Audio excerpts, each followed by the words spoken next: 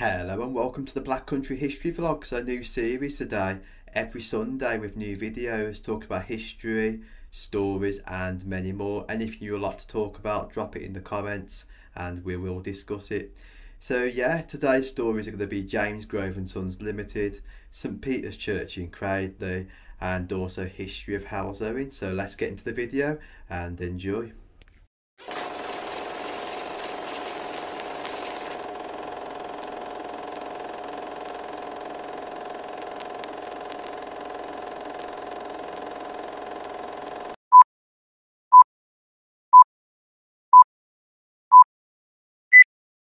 So the first topic we're going to be talking about today is James Grove and Sons Limited, which is one of my favourite ones to talk about. There is much history behind it as it dates back to 1857 when James Grove established the business from making buttons in his hotel room to manufacturing a business in Halesowen known as Bloomfield Works, later becoming the new modern factory which is still there today, MJ Sections.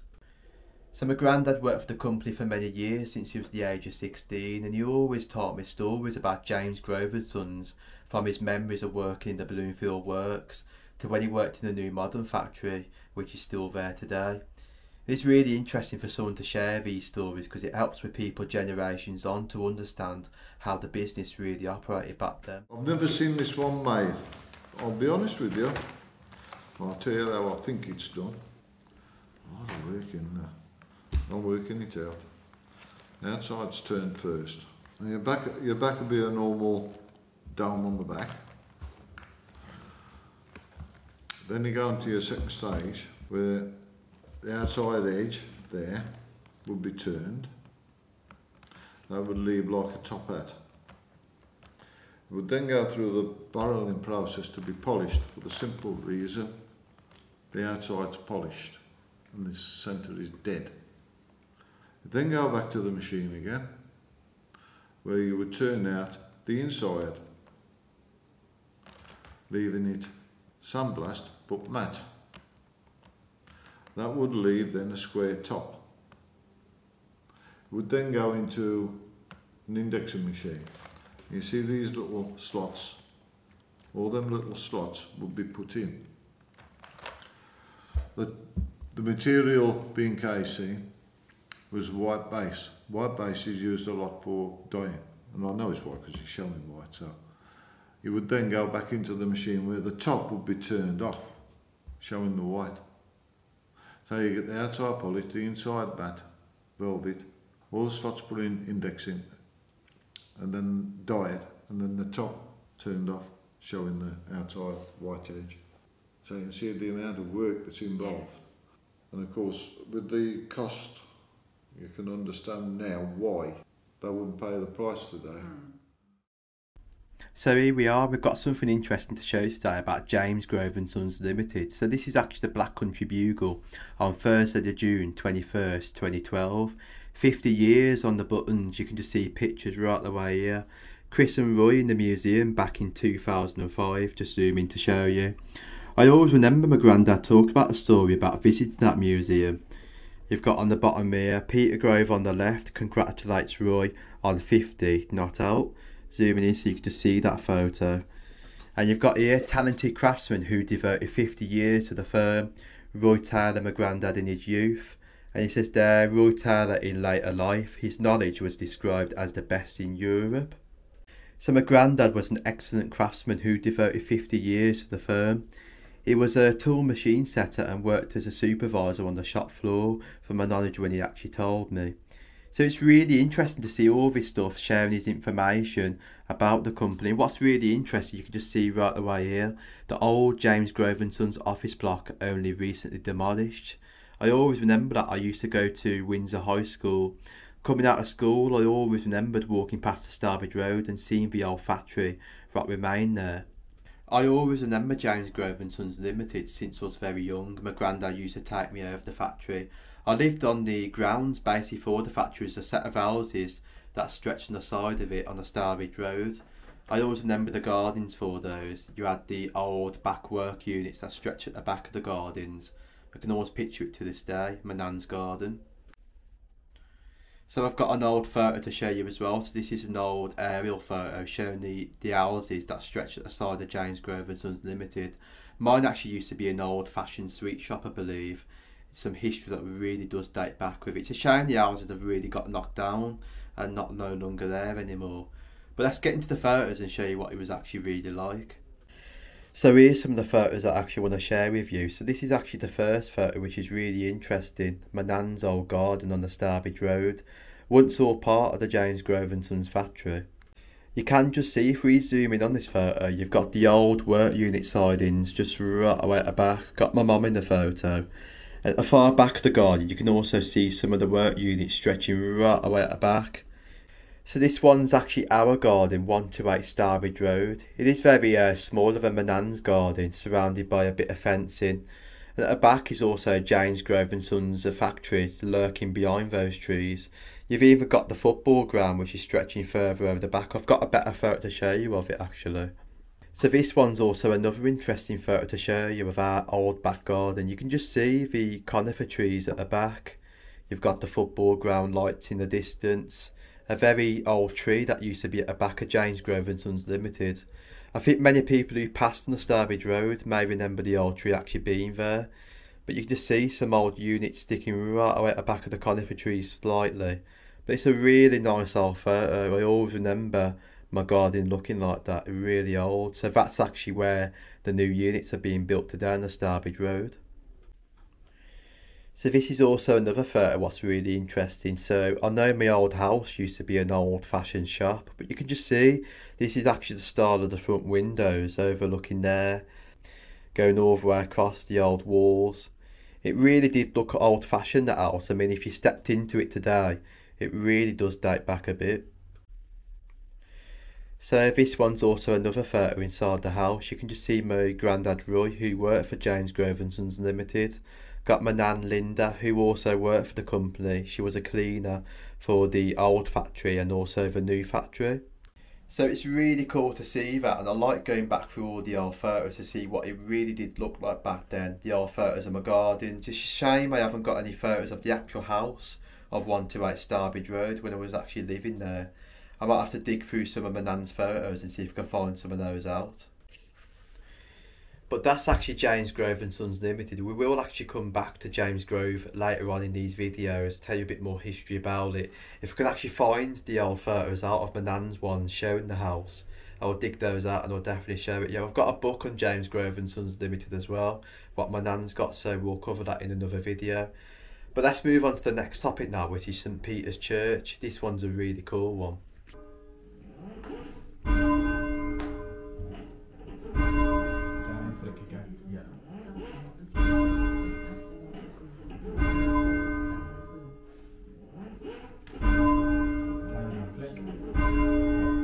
So that is actually footage of me ringing the bells at St Peter's Church. It was a really cool opportunity to get a chance to do that.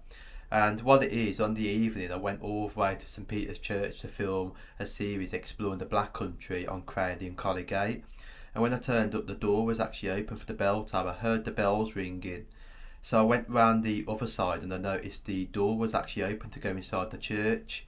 A nice lady come up to me and said, well, I'll take you up to the bell tower and also let you have a bit of bell ringing. So I went all the way up, really enjoyed it. It was nice to meet the team and an opportunity to get a chance to do so. But this is actually footage of the church inside. It was really beautiful in there. The church is always locked in the daytime, but every Thursday and an evening you get a chance to actually go in there and do a bit of bell ringing if you ever go by. Definitely feel free to pop in and say hello to them. Really a lovely bunch. But this is actually the church explore, which is really cool. Just talked to them about a bit of Black Country history. Even got a chance to ring the bells, as you just seen. I am going to come back and come with Jules. But wow, it's a really opportunity to see the stairs here, to come up all up and down. You can see, you can come to here when it's actually open. So if you do see the door open, don't be afraid to pop in. And the beautiful sounds of the church. Wow, nice bell ring that was. Wow, look at the architecture up there, the stained glass windows. You see that one right the way there, a bit more closer. Got 3 beautiful stained glass windows. Just got right on the bottom of there, St Matthew, St Mark, St Luke.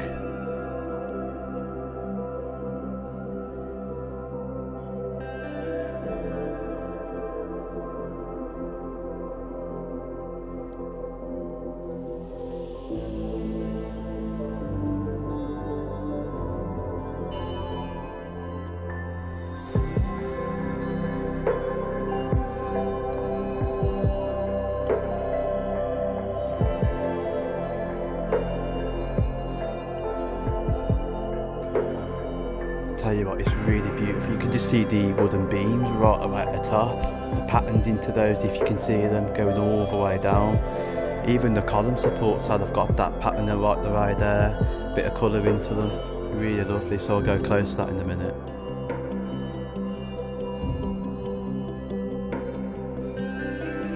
You just see how old these windows really are, zooming in.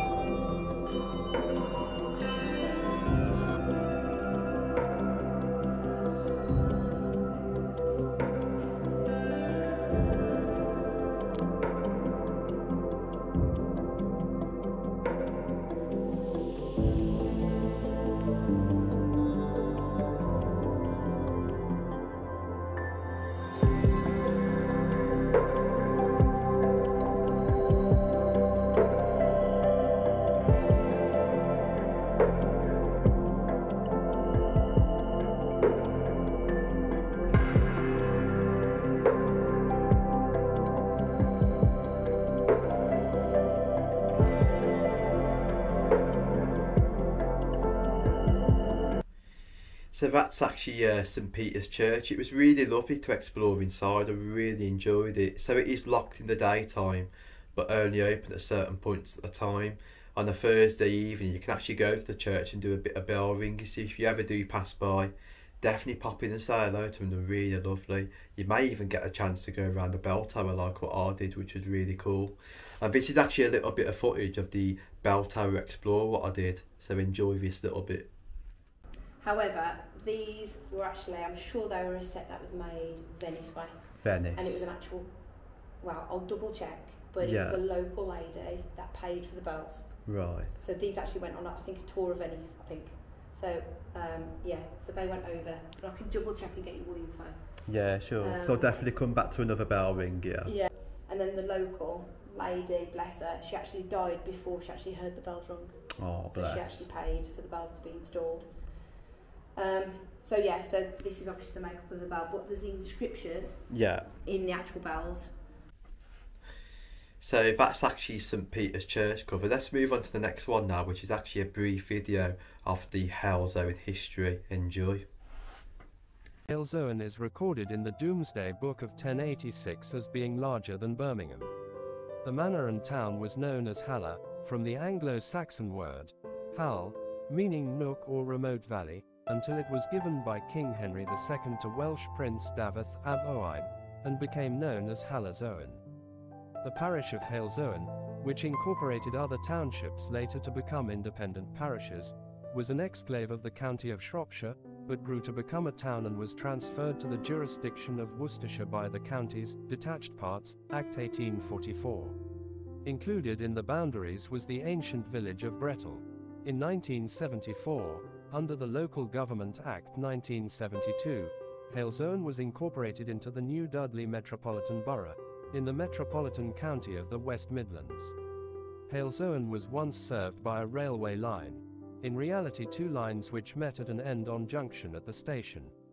The first was a branch of the Great Western Railway from Old Hill to Halesowen, opened in 1878, followed in 1883 by a section jointly owned by the Great Western and the Midland Railway, though worked mostly by the latter, linking the town with Northfield on the Midland Railway's Birmingham to Bristol main line, with intermediate stations at Rubery, Huntington, and a workman's halt at Longbridge serving the car factories, not to be confused with the present Longbridge station. Being largely rural in character, the line failed to attract much traffic and regular passenger services ended between Halesowen and Northfield as far back as 1919, and between Old Hill and Halesowen in 1927, though the workmen's trains continued to serve Longbridge until 1960. The line is now lifted, but the track bed can be seen close to the town, although there is no sign of the station. The goods shed remained until recently, serving as an industrial unit, though it has now been demolished. Class 2F060 freight engines shows the direct linears that ran through Midland and early LMS design. One of these is seen at Halesowen, a joint station where a branch from the Midland main line 4 miles to the north of Blackwell ran to Halesowen to an end-on junction with the Great Western from Old Hill on the Stourbridge to Smethwick line.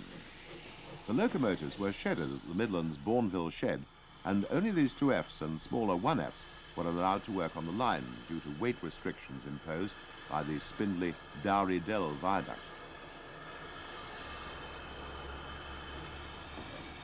Midland trains ran no further than Halesowen, but Great Western pannier tanks worked through to the Austin Works at Longbridge with non-advertised workmen's trains 5 days a week. This part of the line was jointly owned. Halesowen itself was at the foot of steep banks in either direction, and trains had to be banked. This is the cause of the weight restrictions, Dowry Dell viaduct. Halesowen had much industry such as Halesowen Gas Works, Stewart's and Lloyd's, Summers Forge, and many coal mining industries, in the old days being Coombswood Colliery the largest in the area. Halesowen has seen many changes over the years, from revamps of the shopping mall, changes to the town, and expansion of residential areas. In the eastern part of Halesowen is Lesos Park, which is considered to be one of the first natural landscape gardens in England.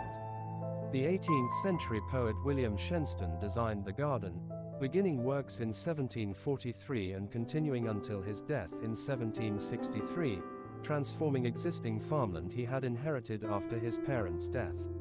Today, the parkland is Grade 1 listed, as it is of national importance. The local theatre and a Wetherspoons public house are both named after William Shenstone, as are at least 2 roads in the locality. Nearby are the ruins of Halesowen Abbey, founded in 1215 by Peter des Roches, Bishop of Winchester. The dissolution of the monasteries saw the abbey pass into private hands in 1538. The abbey was the subject of an archaeological evaluation by Birmingham Archaeology and is now owned and managed by English Heritage.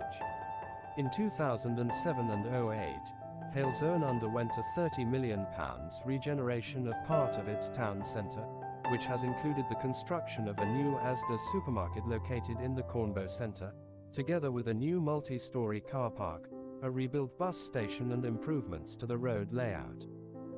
It's amazing to see how Halesowen really was compared today with its modernisation.